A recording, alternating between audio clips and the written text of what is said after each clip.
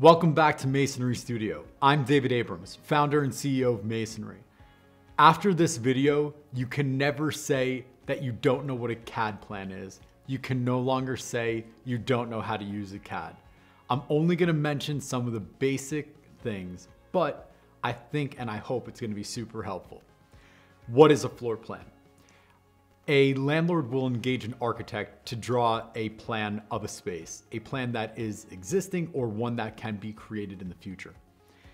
That plan is handed off to an engineer, engineers the space, a contractor builds it out, and then eventually it lands on the plate of a tenant or their broker. The planning stage of a space. What are we looking at? The CAD plan is, let's say, the intellectual version of a JPEG. A JPEG is a static image which was created from this CAD.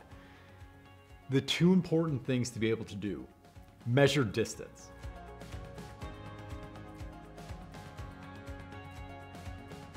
Let's figure out the dimensions of the space. Then let's figure out the area of the space.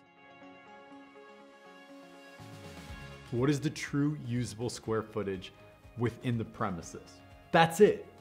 You can never say that you don't know how to use a CAD plan again. Brokers, you are helping your clients get the process done, thereby getting your deal done, thereby earning your commission. I choose DWG TrueView when I'm working on my Windows. I have a Mac as well. I could drop a few different programs in the links below. I hope this was helpful. I'm David Abrams, founder and CEO of Masonry.